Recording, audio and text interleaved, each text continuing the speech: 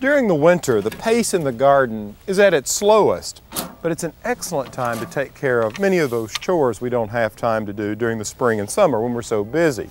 A good example of this is having your soil tested. Growing flowers, vegetables, or even lawns successfully begins with the soil.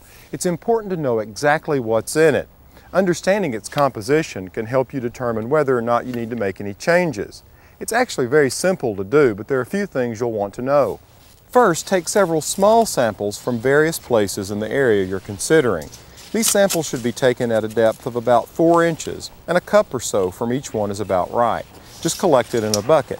Now the soil should be moist, but not full of water. Now it's ready to be sent off for analysis. But what exactly can these test results tell you? Well, they can indicate the soil pH. You can know whether the soil is acidic, neutral, or alkaline.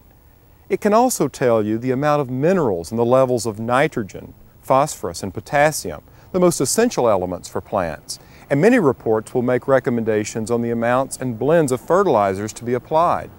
A soil test may not tell you everything you need to know about your soil, even though all the nutrients may be in place. You see, texture is also important.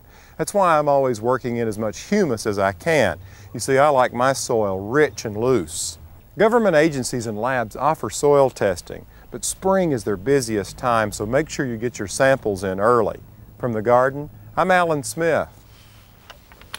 Now, if you'd like more information on this topic or other information, just check out my website, PAlanSmith.com.